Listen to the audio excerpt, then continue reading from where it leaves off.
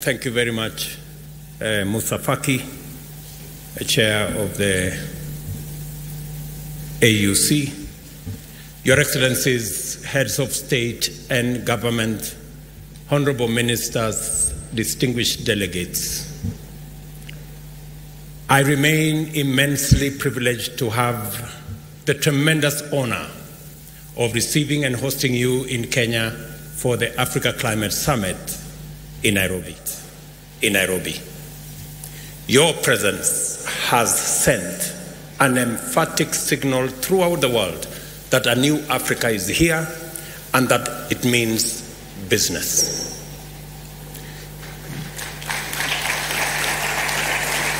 Your participation in the summit has further demonstrated your individual as well as our collective dedication to represent our peoples and champion their most important aspirations in every critical forum, regionally, continentally, and globally.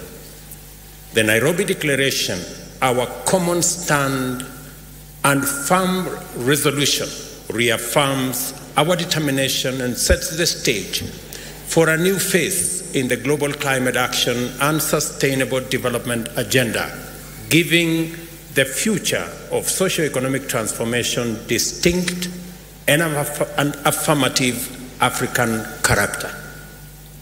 I take none of this for granted, and I commend, honor, and thank you for your tireless effort, steadfast support, and willingness to go the extra mile for the sake of a brighter future for Africa and for humanity.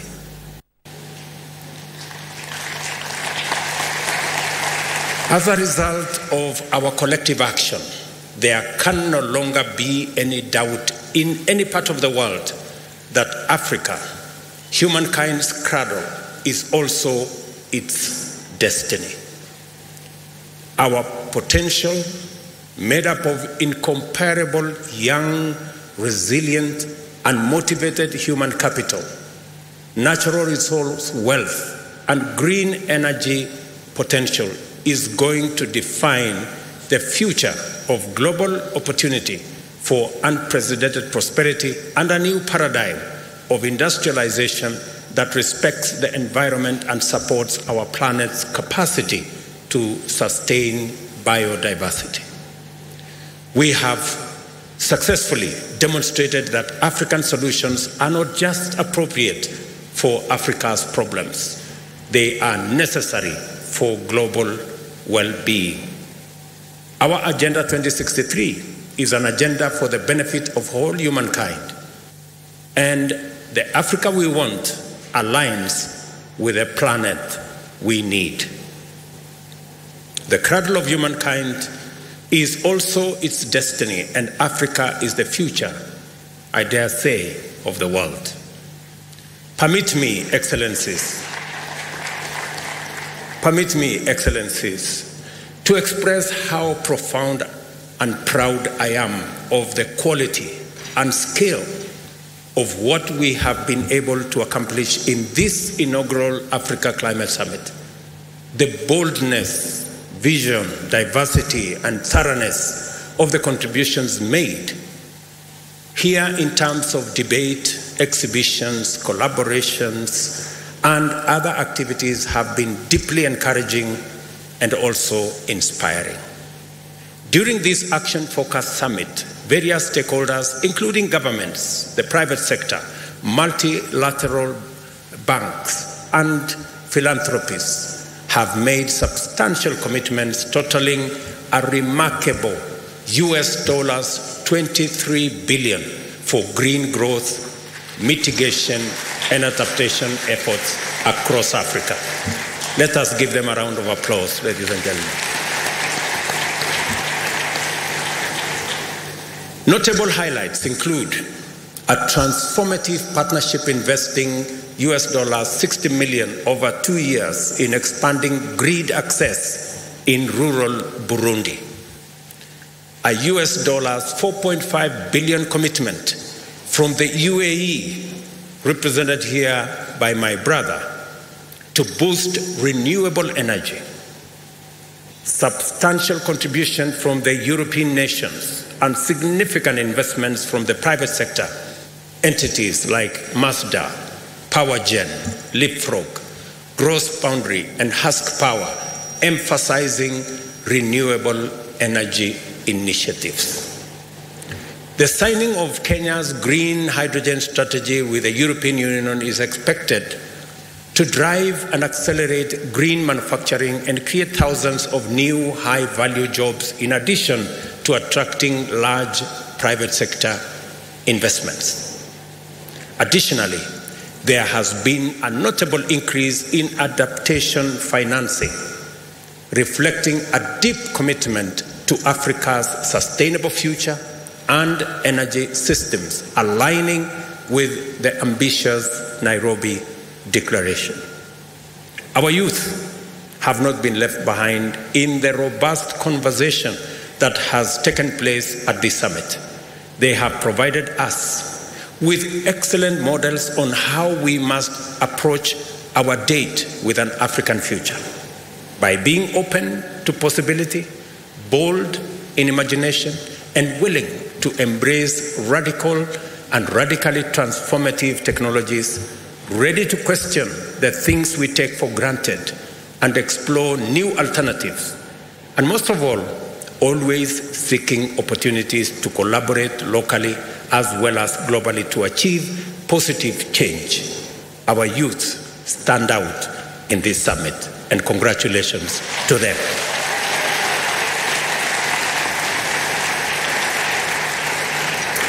It is wonderfully appropriate that Africa is a young continent.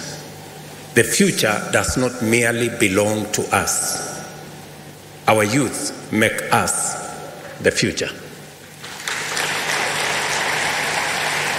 Proceeding on the recognition that the reform of the multilateral financial architecture and the mobilization of adequate financial resources is necessary for progress in our journey into the future, we have challenged the international community to exercise a level of imagination in governance and climate action that is commensurate with the imperatives to overcome the immense existential challenges of our time. I am satisfied that we have done very well in our first Africa Climate Summit. I'm delighted that much progress has taken place here, proud that we gave yours best, and grateful for your steadfast support and commitment to our collective aspirations and unity.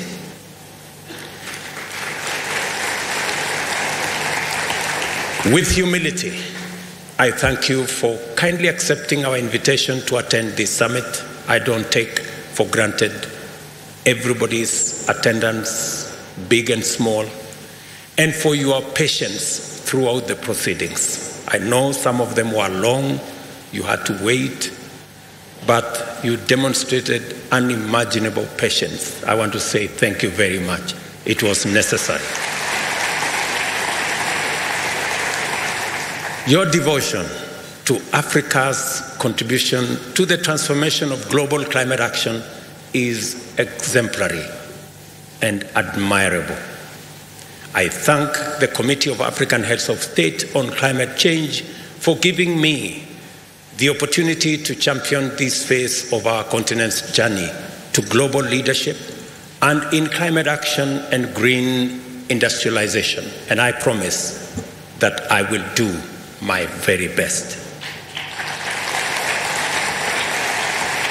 I also thank the Africa Union and the Africa Union Commission for their unstinting support for my leadership at the CAHOST and for this summit. Musa Faki and your team, Joseka and your team, thank you very much.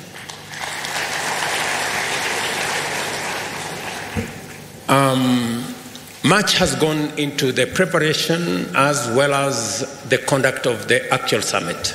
the political and technical support has been equally vital for our successful management of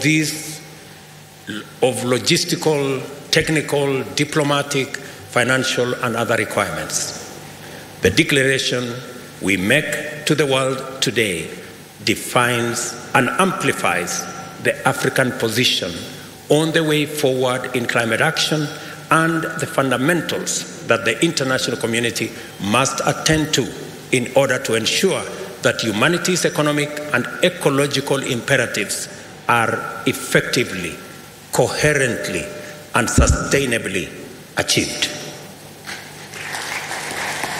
Going forward, we shall use every available opportunity in the busy multilateral calendar, from the G20 meeting, the United Nations General Assembly in a fortnight, the annual meetings of the World Bank Group and the International Monetary Fund soon thereafter, as well as the COP28, to further prosecute our agenda. After our declaration, let us go home satisfied with a job very well done, proud of our progress we have made, and eager to embark on the next phase of our transformation everywhere on our continent. I know we've come from different corners of this continent. Please go home with your head very high. You have done very well. Congratulations. May God bless you. May God bless our great continent. And may God bless humanity. Asante sana. Thank you very much. Maybe by conclusion, I gave you some lessons. Mambo? Okay, let's start. Jambo? Okay, let me do it again. When I say jambo, you say jambo. Hello, hello. Jambo? Good. When I say mambo, how are things? You say poa. You say things are cool. In fact, poa means cool. Okay, mambo? Mambo? One final lesson. How to say thank you. You say asante. You can add asante sana. Means thank you very much. Can we go? Asante? Very good. So at least you have some lessons from home. I told you this is home, right? So thank you very much. My very best wishes, and God bless you.